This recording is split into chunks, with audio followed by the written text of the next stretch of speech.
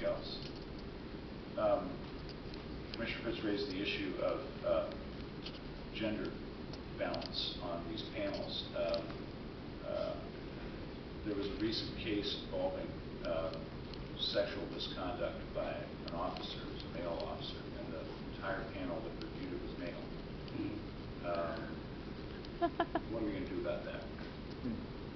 So the police review board, that is something that is within the police bureau. So the auditor's office's role is in recommending to council the citizen volunteers from a global perspective of making sure that all aspects of our accountability system reflects our community. I think that's part of the conversation that we have been having for the last year or so, particularly around changing the accountability system. Going forward, I think that's a conversation that I think we should have as long as you're mayor, as well with the future mayor, because it's going to be a long-term conversation of part of it is the way our accountability system works. Is that ultimately the decision rests with the chief of police and yourself as the police commissioner. The community has certain parts where it can participate, but there's a lot of it that rests within the police bureau.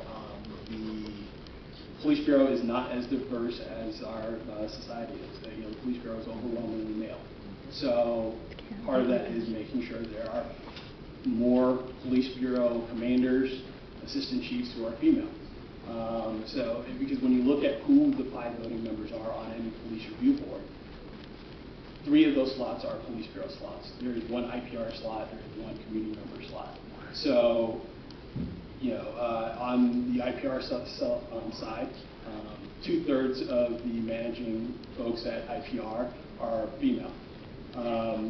If you look at the police bureau, it's not going to be 2/3. It's going to be 80-something% the other direction. So, I think part of it is starting with the police bureau. Well, I'll flag that issue. It is both a police bureau issue and a structural issue and a practice question. But in that particular instance, if there is an allegation of sexual misconduct, the one person that we do have the ability to make sure that there's both sexes are involved, is to choose one of the females on from this volunteer group and make sure that in those particular cases that